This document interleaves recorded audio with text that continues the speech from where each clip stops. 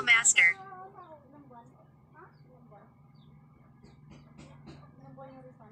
Access denied. Please try again. Access denied. Please try again. Access granted. Hello, Master. Please choose your Bluetooth connection.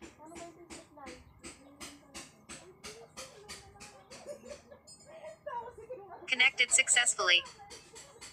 Please scan your fingerprint. Motorcycle started. Motorcycle stopped. Hello, Master. Hello mga master, kamusta kayong lahat? Ngayon ay ituturo ko sa inyo kung paano gumawa ng fingerprint application para sa Bluetooth starter sa ating mga motor. So, una, create tayo ng project, tapos pangalanan natin yung project natin, fingerprint. Ayan. Next, sunod ay Android version. Anong version ng Android mo? 9.0 yung sa akin. Tapos unahin natin muna sa designing.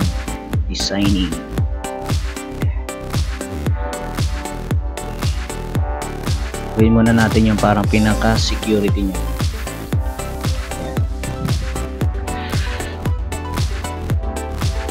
Center natin lahat. Image. Okay. Tapos button.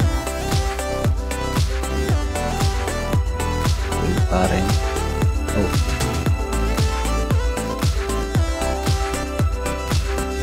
So upload tayo ng image dito.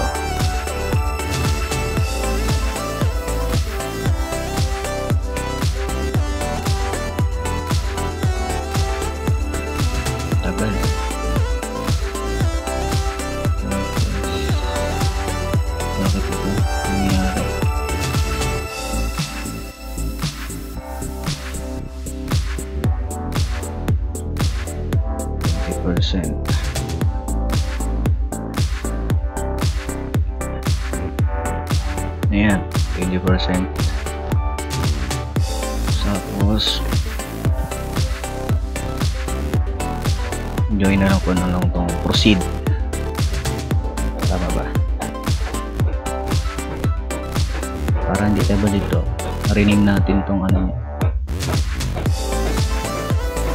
btn proceed.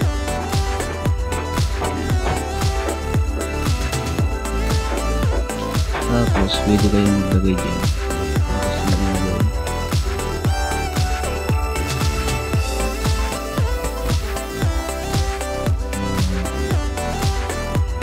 Ang maganda.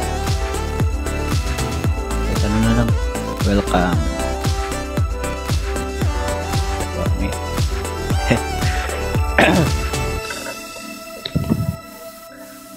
Pangit na mag-design.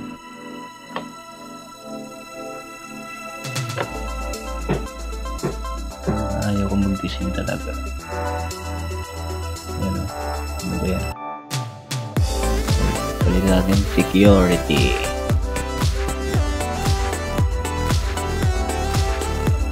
Pilido mo, ilagay mo dyan.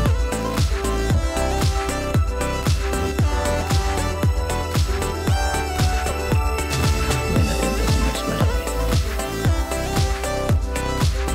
40 siguro.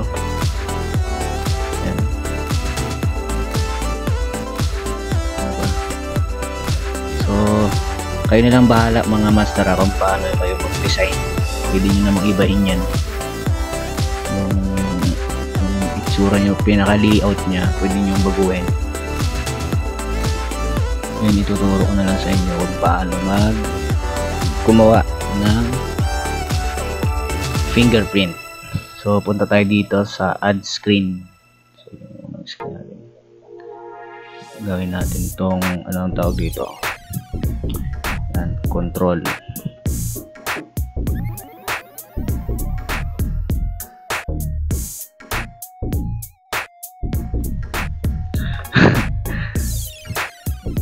Ayan, punta tayo dyan.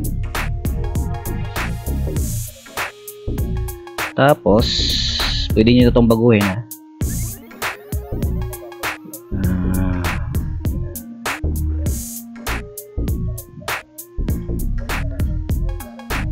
Ang pangit. Okay na yan. Ito. Una, ang ilalagay natin ay ano ba? Dito tayo sa layout. Sa vertical arrangement. Tama ba? Ang ginawa ko. Fill parent. Tapos, yung list picker natin. Nasaan na? Yung list picker. Tama ba? Ang ginagawa ko. Sige. Tapos, click natin tong vertical arrangement. Center natin yan. Tapos, upload tayo ng image ulit. Ito ang gagamitin ko.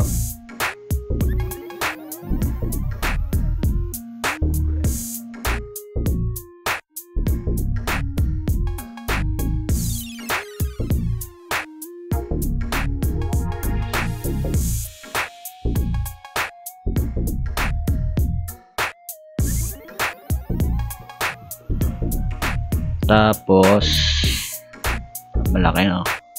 Parang malaki to. 50%.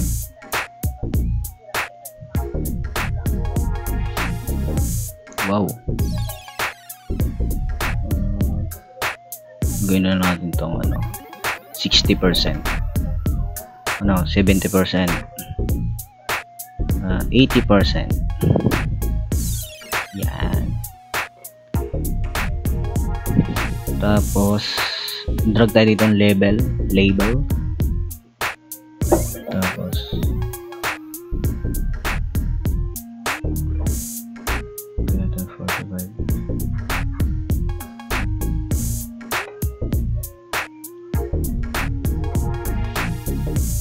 Connect.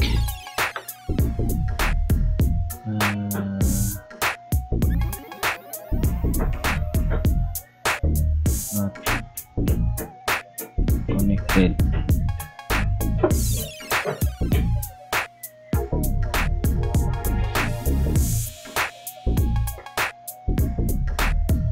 Gawin natin itong background color niya. Pangit talaga.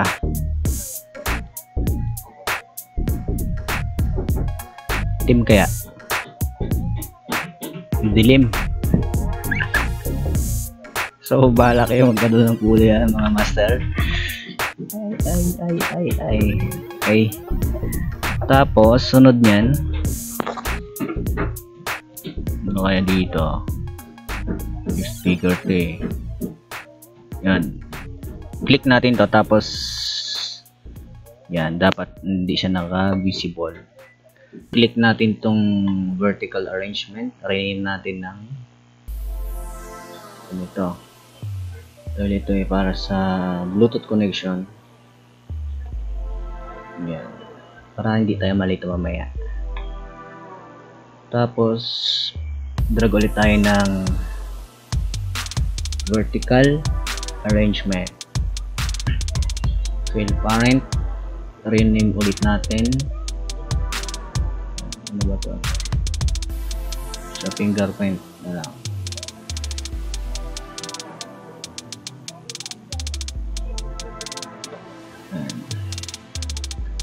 Tapos pa-center lahat. Drag tayo ng button dito. Tapos tanggalin natin yung text. Upload tayo ng button. Ay ng image. So naka-upload na ako. Upload na pala.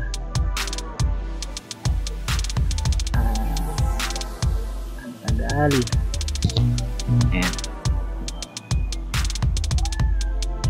Tapos ang height niya, dahil sobrang laki niya ngayon, 30%.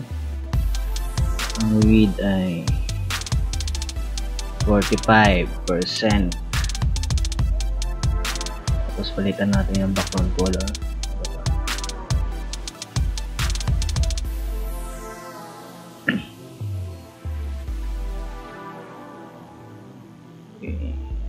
twist ko lang. Boom. Tapos yan.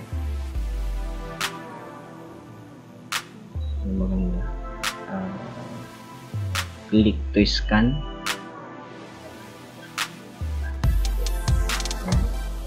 Pag na-scan na yung fingerprint, halimbawa, pag na-scan na yung fingerprint, aandar na yung motor mo. Ganun yung gagawin natin ngayon. Bold, yan. Matang kulang. Okay.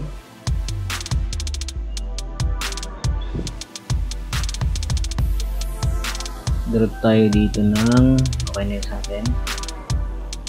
Bluetooth client, drag mo dyan. Tapos text to speech.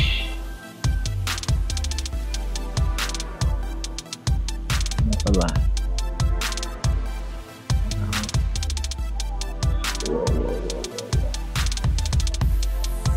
Ito clock. Tapos fingerprint. Ayan. Ano pa? Oh no. Ay tama. Tama. Dito tayo sa screen 1 muna. Dahil meron pa tayo ditong fingerprint. Okay. Tapos text to speech. Ayan.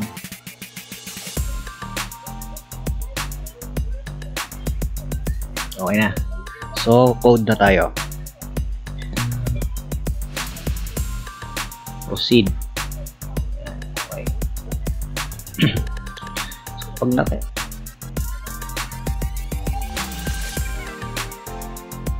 Ayan. Kapag pinindot natin yan, mag-i-scan tayo ng fingerprint. Ito, yan. Tapos, sunod, punta tayo sa fingerprint. Succeeded.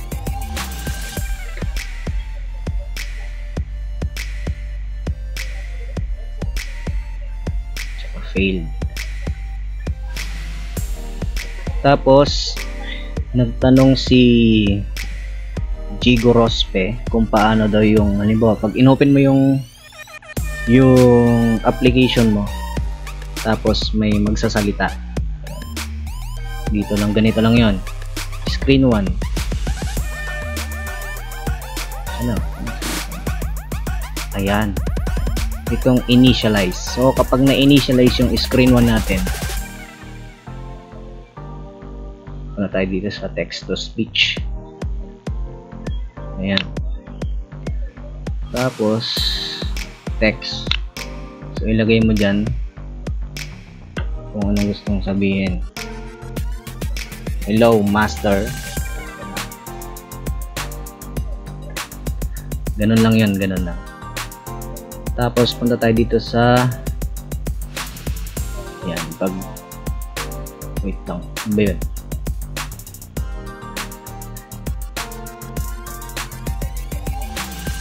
Oh, tama. Dito tayo sa text to speech. Duplicate na natin to. Access granted. Ayan. Tapos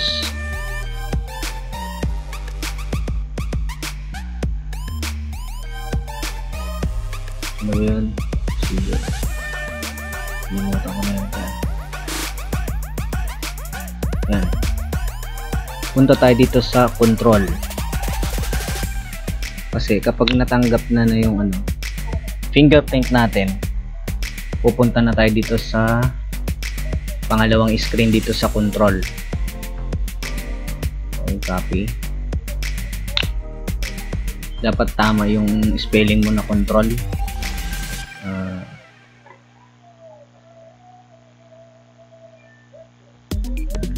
Kung naka lowercase lahat, ilo-lowercase mo. Kung naka uppercase lahat, i-uppercase mo yan. Ganun dapat. Tapos kapag hindi naman ano tawag nito, Basta, kapag failed yun, ibang fingerprint yung ginamit mo. Access denied. Please try again. Okay. So, dito. Oh, bakit ko?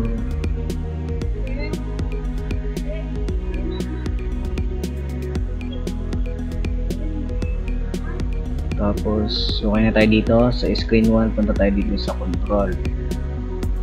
Wait, nalimutan tayo dito sa screen 1. Kailangan natin ng icon para maganda. Screen 1, punta tayo dito sa screen 1. Icon, upload tayo ng icon. Ayan, ito na lang. Maganda yung icon, dapat may logo kayo. Maganda yan.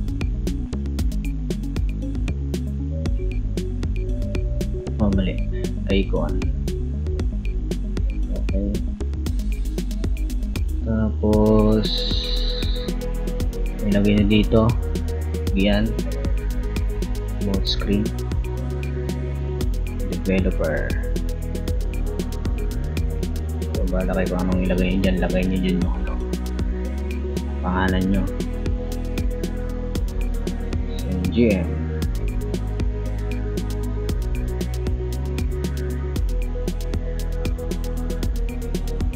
Okay na tayo dito. Ito tayo dito sa control, tama. Ito i-visible natin. Ito yung fingerprint. Tanggalin natin itong visible. Ito ang i-visible natin para pag open ng application, kapag nakapasok na tayo dun sa security, ito yung unang bubungad.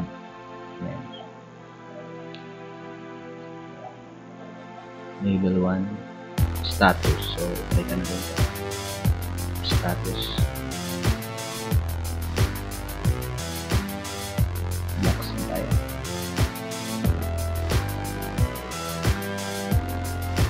List picker. Gawin natin yan. Tapos itong clock.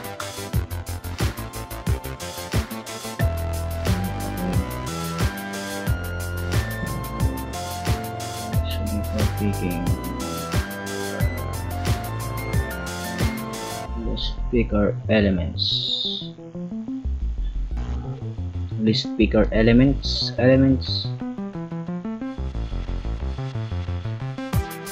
Tapos ito. Ganun pa rin sa dating ginagawa natin. So after picking naman,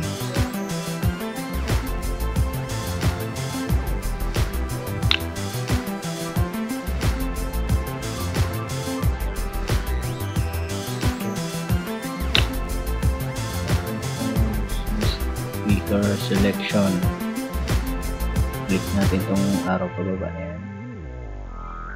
Selection, tapos ka-duplicate natin to, tapos text to speech para medyo astig yung application natin. Connected successfully.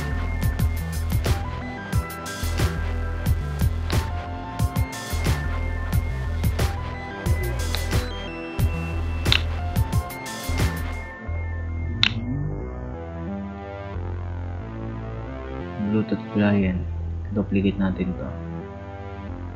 Connected, ganun pa rin sa dati. Duplicate, tapos punta tayo dito sa logic. Ito, ayan. So ano yung ginawa natin dito?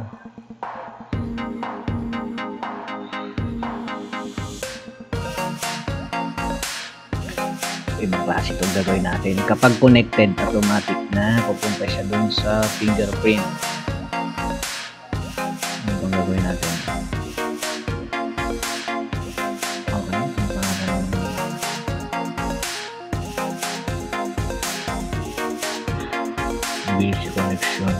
fingerprint. Itong dalawa na to. Yung vertical fingerprint.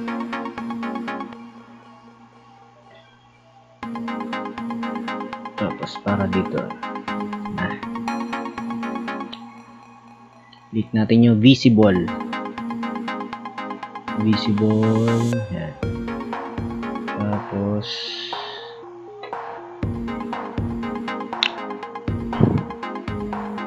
fingerprint. Duplicate natin.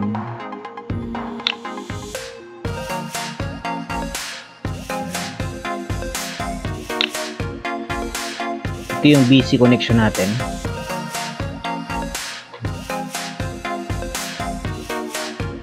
I-hide natin to.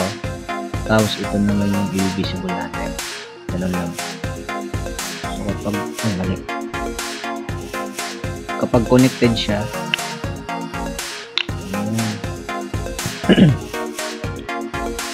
tapos dito naman kapag hindi connected, Bluetooth connection, naka-true. Tapos ito naman yung naka-false.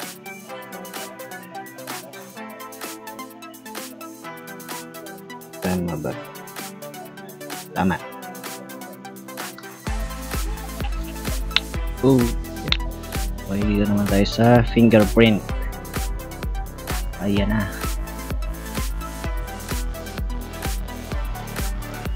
Ibaba natin. Dito tayo sa baba para button 1 ba?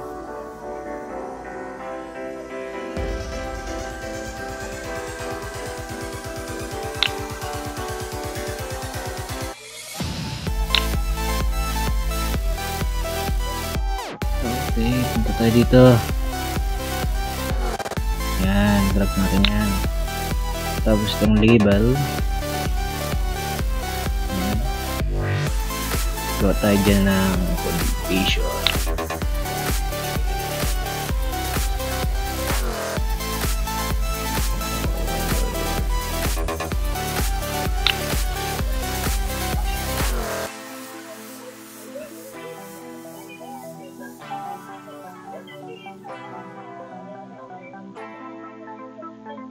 Label.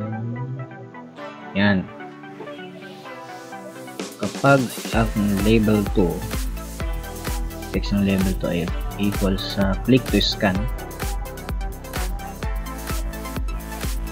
So yung fingerprint natin. Yan. Ito.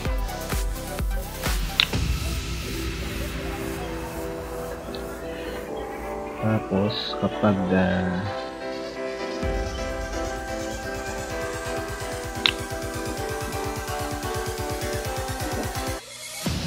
click to stop,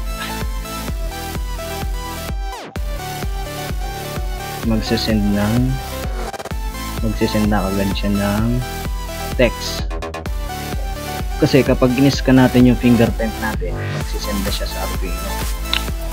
So dito hindi pa tayo magsisend kasi may fingerprint pa tayo na i-scan. Dito kapag pin natin yung button na kapag ang label ay click to stop, tapos kinlik natin yung button para sa fingerprint, magsisend na kaagad siya ng text sa Arduino.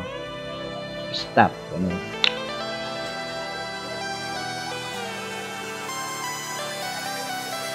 Ganyan. So mamaya magbabago tayo ng code sa Arduino natin. Kapag napindot na natin yung kapag nagka-send na tayo ng stop, so yung label natin pabalik sa text. Yan. Click to scan. Click to scan. Tapos ang color niya, yung kulay ng kulay, text color, kulay green. Kulay verde, color. Ayan ako. Tapos dito muna tayo sa button na to. pag nilong click mo yung ito, okay, pag nilong click mo to,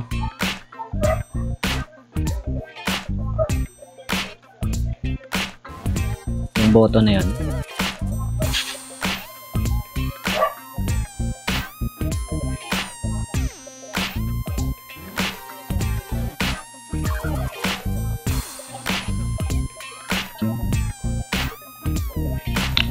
yan, ipapulse natin yung vertical fingerprint.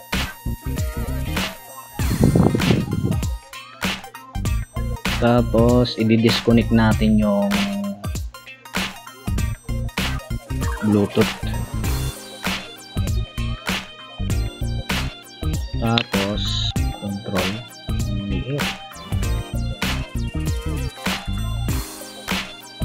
Babalik tayo dun sa ano, sa screen 1.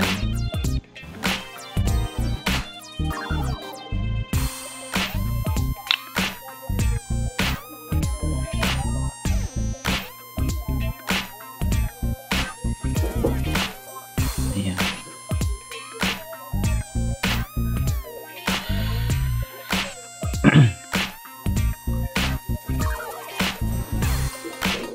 Tapos dito na tayo sa fingerprint.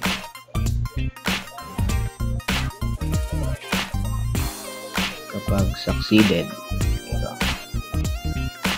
At kapag failed,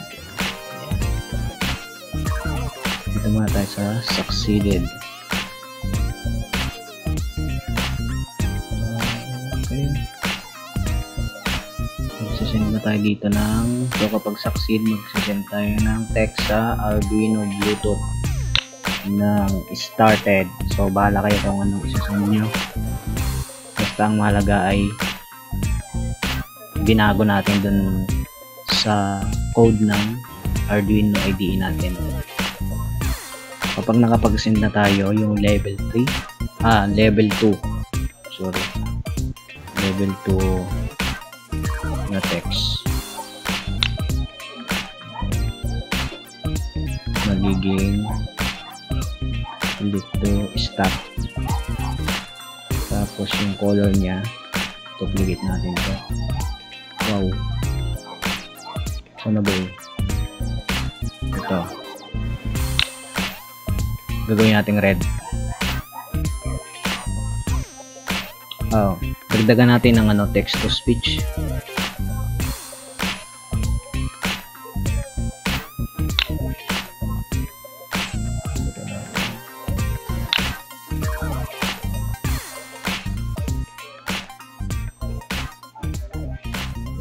Motorcycle starter. Ano natin dito? Please try again. Ano?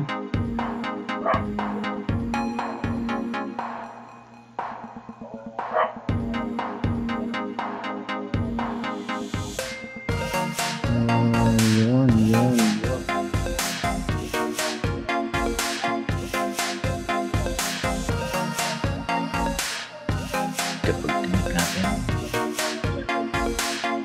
Okay na.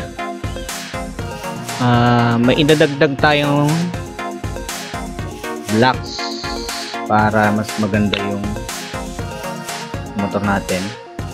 Maglagay tayo dito ng text to speech dito sa button 1, na kapag equal yung click to stop, pag kinlik natin, sabihin niya yung motorcycle stop. Tapos kapag napunta tayo dito sa ano, control, so wait a minute,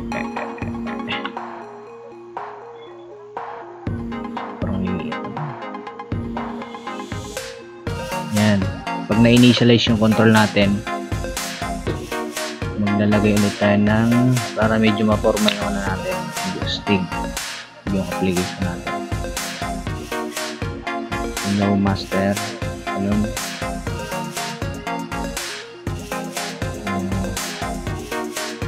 use Your Bluetooth connection. Ganun lang.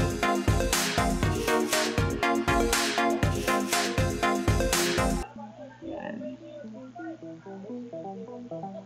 Tapos, kapag click naman natin to, dagdag tayo dito na please scan your fingerprint. Yan.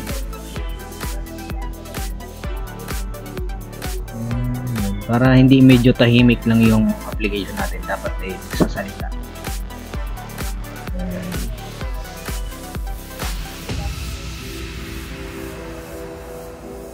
May export.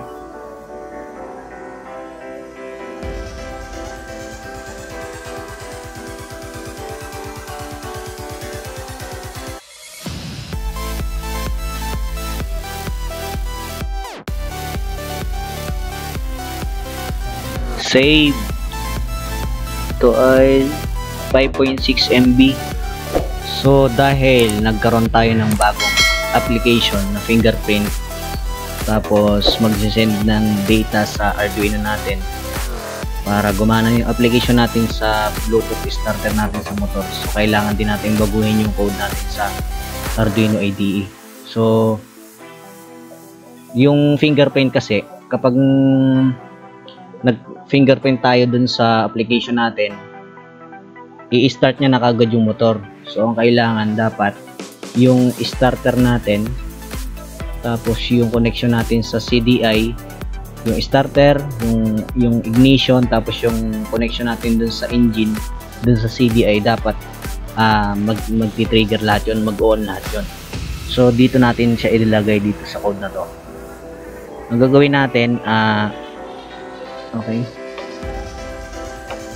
dagdag tayo dito, or data